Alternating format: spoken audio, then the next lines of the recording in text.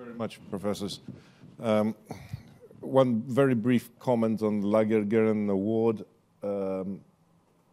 Irrespective of what we may think of corruption today, in 1962 and 1950 to 1962, when the events in Lagergren occurred, corruption was not necessarily a bad thing. There were no international conventions, there was no nothing, and I think that Lagergren is a typical case where an arbitrator's personal morals substituted the application of the law. Anyway, but that aside, let's go and talk about Ingmar and what I like to call the law of unintended consequences. We will have the benefit of discussing both EU law, Greek law, and how English arbitrators applied the concept of mandatory laws and rules in an LCIA arbitration. We'll bring out a little bit of the contrast. What was Ingmar? Ingmar was a case where the principal was a California-based company. The agent, commercial agent, was an UK company, performance of the agent's obligations in the UK. The contract was terminated, and the English agent sued his American principal for what is called goodwill indemnity, termination compensation in other jurisdictions. This is provided in a directive, Directive 86/653, which, as the directive says, the parties cannot contract out of the obligation to pay goodwill indemnity.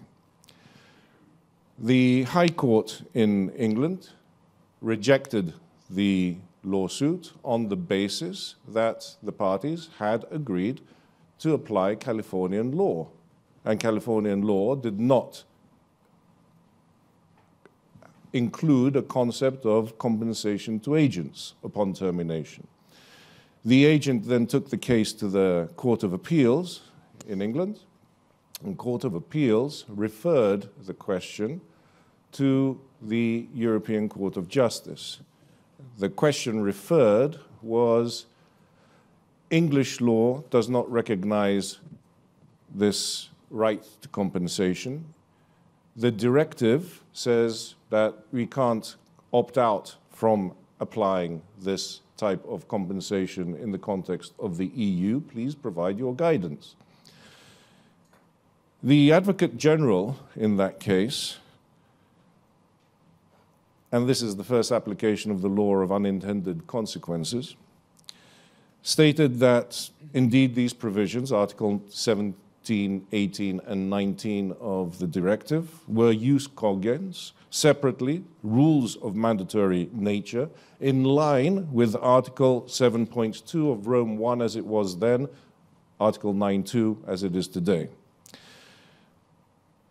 In other words, he relied on Article 9.2. The court, however, and this is the application, did not explicitly endorse the Advocate General's opinion. It did not refer to Rome I at all in its decision, to overriding rules of direct effect. It made no reference to that, but it did make a reference to European public policy. The right to a goodwill indemnity is EU public policy right. Therefore, the foreign law clause had to be overridden and the European law had to be applied, because otherwise the English agent would not have the right, would not enjoy the right which EU law considered as a public policy right. The second application of the law of unintended consequences comes in the Mavronas case, the Greek case, where the European Court of Justice ruled that the directive on commercial agents applied only to commercial agents, but national courts, national legislators could extend the application to other forms of business intermediaries. Let's call them all distributors. This had a devastating effect. I have never come across another piece of legislation such as Directive 86/653, which intended to unify the European market and spawned the proliferation of national rules and court decisions where one country protects agents but doesn't protect distributors, another protects agents and exclusive distributors but not other forms of distributors, another protects, such as Greece, agents and distributors, whatever they may be called, on certain conditions. This one directive and these two rulings, these two rulings have resulted in the partitioning of the European Union to an extent that had not been anticipated, could not have been anticipated. And the third application of the law of unintended consequences was that Ingmar has already been invoked to annul not only choice of law clauses, but also arbitration clauses under the guise, under the argumentation that the combination of arbitration, for example, in the United States, and application of the law of New York, and our friend Florian will discuss this Supreme Court decision in Austria, resulted in negation of the right, and therefore these clauses had to be annulled, set aside. With regard to Greece, I'm still happy to say that these provisions have been, this way of thinking has not been endorsed. The Greek courts today, until today at least, have exercised a degree of legal pragmatism, saying that it's better to abide by the strict agreement of the parties as to arbitration venue and law, and then and that the cost of not doing so is far more than protecting the rights of a specific class. And this leads us then to, is Ingmar really good law? As discussed, there are mandatory internal laws, and there are fundamental principles of what we call, in Greece at least, and in other countries, international public order, Article 3 and Article 33 of the Greek Civil Code. Correspondently, the definition of international public order in Rome is exactly the same as in Article 33 of the Greek Civil Code. It refers to fundamental rules, which if are not applied, the social fabric of the Greek community, the Greek society, would just fall apart. And I ask you, seriously, whether commercial agents will get or will not get a compensation at the end of their termination. Is this something that will make Greek society or even European society implode? I hardly believe that that is the case. I can understand consumers. We're all consumers. I can understand employee laws, certain aspects of employee laws. Most people are employees. I can even understand, of course, competition law, because it's the fundamental basis of economic activity and social activity in the European Union. But the right to goodwill indemnity for a commercial agent? I doubt.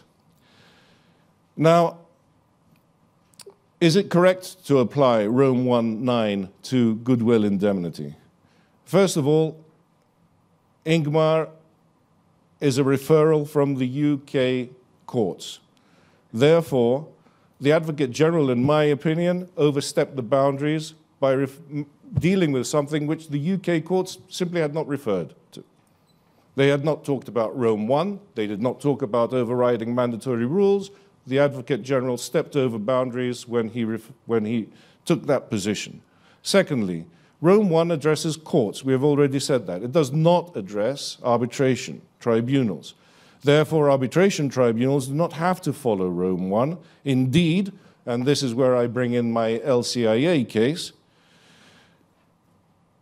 when the argument was brought before a tribunal under LCIA rules, the tribunal said, I'm sorry, Rome 1 is conflict of law provisions, and the English Arbitration Act, which was the governing act, simply says, choice of laws of a country shall be understood to refer to the substantive laws, not to the conflict of laws rules, and therefore refused to apply Rome 1.